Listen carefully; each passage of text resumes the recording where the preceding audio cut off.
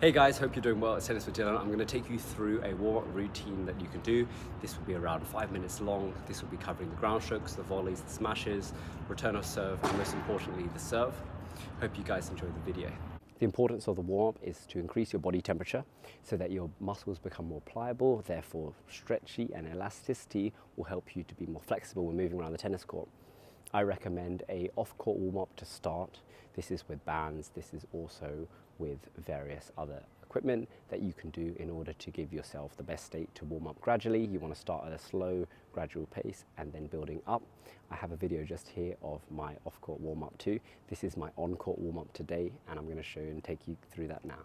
When you start warming up, you want to start with feel. Starting in the service box is a great way to get your control, and then you start to move back to the baseline. Just as I'm starting here when warming up, I'm making sure I'm light on my toes, split stepping and preparing with my racket with the early preparation, and this helps me to time the feel for the session ahead.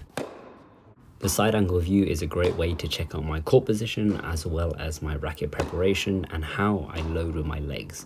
The importance when warming up is focusing on your contact point and making clean, good quality strikes. It's also very important to focus on keeping your head nice and still and also having a wide triangle base, so your feet are at the two bases at the bottom and your head is at the top, where your body stays nice and balanced when warming up. Now it's time for some volleys, making sure that I am pushing through my volleys, keeping the racket head high at the starting position and making sure I always remain back to the central neutral position when volleying. And we've played a little nice few points here at the net as well, just to get my reactions going too. Finishing my volleys with the overheads. And this is very important with the overheads to make sure that you're staying sideways on and you're preparing your racket with your offhand, as you are also using the offhand when pointing and tracking the ball for the smash. This is a great way to also prepare you for when you start your serves. And it's a nice way to also gather a little bit of confidence on your overheads. An important thing to highlight when warming up your serve is to focus on the ball toss and the nice fluent flowing action when serving. So as you can see, my ball toss goes up first, followed by my racket motion. As I gradually start to warm up my serve, I'll start to use my legs to gradually increase the power. Therefore, I'll be able to prepare myself best for when I'm training or playing matches. The return of serve is the second most important shot in tennis, and you should definitely focus on this bit as well.